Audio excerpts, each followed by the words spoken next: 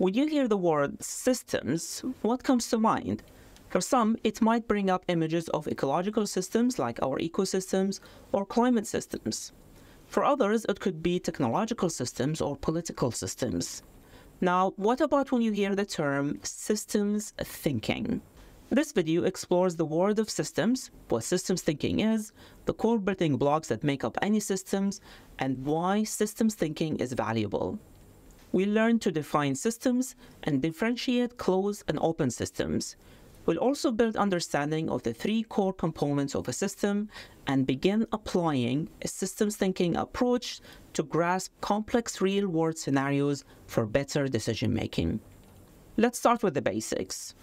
What is a system? A system can be defined as a set of interconnected elements that work together to form a unified whole and accomplish a specific task. An example could be the digestive system, made up of organs like the stomach, intestines, and liver, all working together to accomplish the task of digesting food and distributing nutrients. Systems can be infinitely complex, but for simplicity, we can classify them into two broad categories: closed systems and open systems. Closed systems are self-contained and have limited interactions with the environment. Open systems, on the other hand, are more dynamic and interact with their external environment. An example of a closed system is a mesocosm, a self-contained natural environment in a jar. However, an open airport is an open system. The airport takes in passengers, luggage, and aircraft on one side and releases travel, cargo, and departing flights on the other.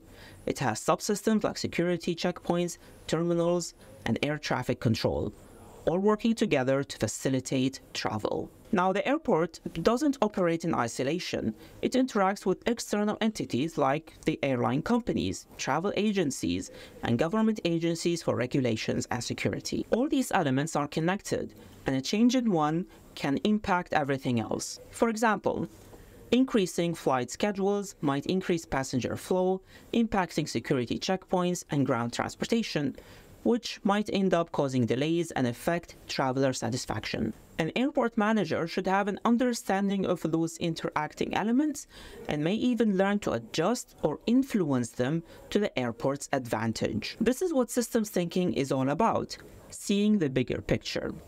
This mindset helps us understand the web of interactions that control our environment, society, and business. Most importantly, it helps us find ways to influence that web of interactions for the better. In order to understand and study systems, we need to think about the components that make up a system. There are three essential components: elements, interconnections, and purpose. Let's look more into each of those. Elements form the foundational pieces of any system. They are the tangible parts we can easily perceive in a system, things we can see, feel, count, or measure. Looking at a business, the employees, products, customers, or external stakeholders will be considered the elements of this system. Another system component is interconnections, which are the relationships that connect those elements to one another and hold the system together. They define how elements interact and influence one another. At times, interconnections can be quite complex, like feedback loops, where multiple flows directly affect one another. The third major component of a system is its purpose or function. That is the system's basis for existing in the first place. This part is the most important because it guides the behavior and evolution of its elements. But it's also the least visible part of a system. For example, the legal system exists to uphold justice and maintain social order, while the educational system aims to foster learning and knowledge for the learners.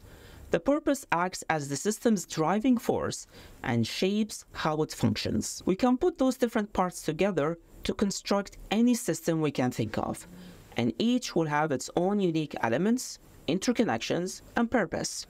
Those components can get infinitely complex, especially as we look at bigger and more open systems. But the level of details we include in our study of a system depends entirely on the need and goals of understanding that particular system. As we study a system, we gain crucial foundation for understanding how it works and what can be done to improve that system. After understanding what systems thinking is and what components exist within a system, the next logical question to ask is, why should we care? Why is it important to think in terms of systems? Let's begin with a story about a large hospital system. I'm going to call it Metro Health. As the hospital grew, the executive team decided to outsource certain non-medical services like housekeeping and food services to third-party contractors to reduce expenses. However, the contractor companies eventually decided to start cutting corners and reduce their own expenses to increase their profit margins. With this, patient satisfaction at the hospital plummeted, which led to public backlash and eventually government fines and threats of revoking certifications. Metro Health operated within an interconnected system of elements and had its own smaller subsystems, and studying those systems upfront could have prevented this negative outcome. This example underscores why system thinking is crucial. It simply helps us make better decisions. Systems thinking encourages a broader perspective for better long-term decision-making. It helps avoid short-sighted choices with adverse consequences by understanding the relationship between structure and behavior. If we find ourselves in a problematic situation like Metro Health, systems thinking can help us build more resilient systems by identifying root causes and developing sustainable solutions instead of temporary relief.